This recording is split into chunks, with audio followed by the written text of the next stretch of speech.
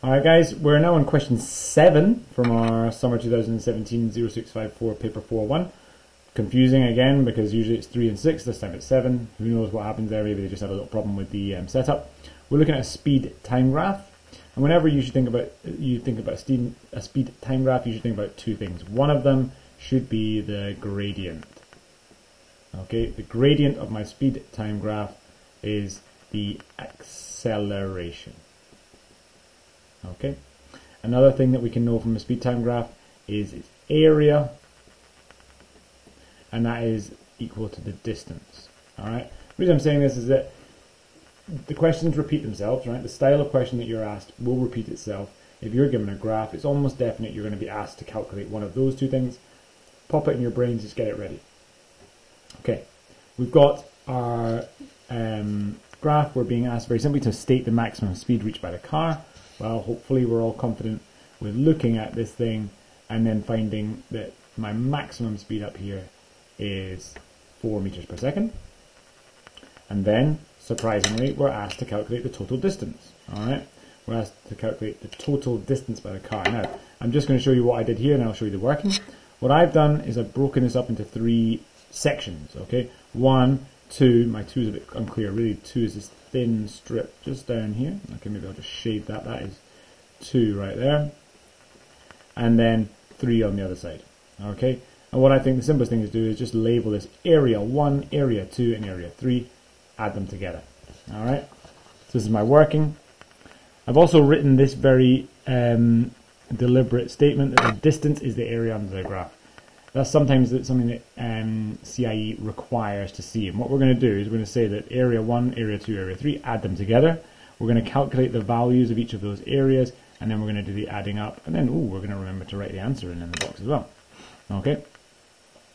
1 and 3 are both triangles, so you've got to remember to use a half base times height, whereas 2 is a rectangle. I think we're all okay with those. Okay, my distance was 20 from A1, 20 from A2, and then 50 from A3, and so therefore I've got 20 plus 20 plus 50 is 90 meters. Okay. Surprisingly, we're then asked to calculate an acceleration. Remember, accelerations are gradients. Okay, so we want to show that the acceleration of the car during the first 10 seconds is 0.4 meters per second squared. Remember, proving questions are really nice because you know the answer. All right, so what they're basically saying is take the data I've given you and manipulate it so that you get my answer. All right, if you get anything else here, you've done something's gone wrong. Okay, the examiners will not be wrong with their answers, so you need to make sure your answer matches theirs. In this case, what I've done, I think the easiest thing is take the end point and the beginning point, find their differences. This is 4 and 10, 0, 0. So really we're finding the ratio of 4 minus 0. Remember, this is our gradient. Yeah.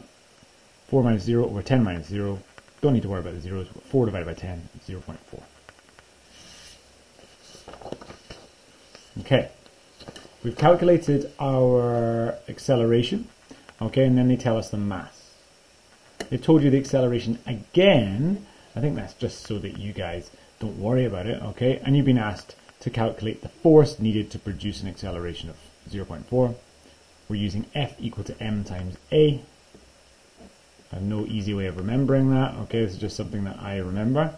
FMA, okay? The working there, force is 950, mass times 0.4, acceleration 380 newtons. Okay.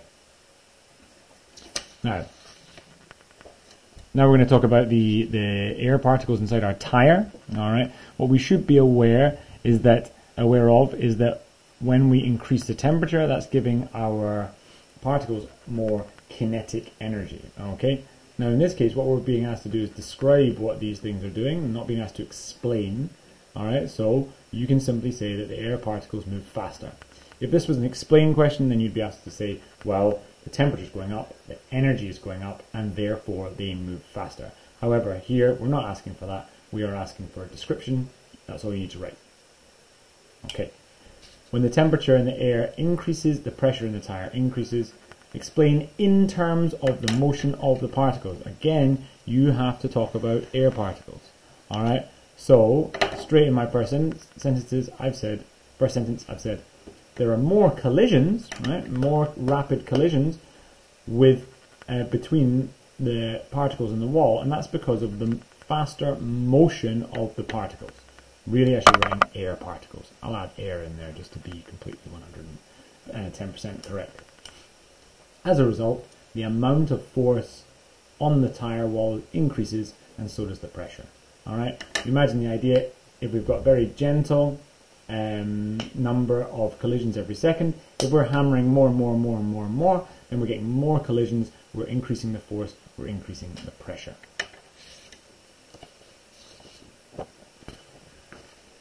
Okay.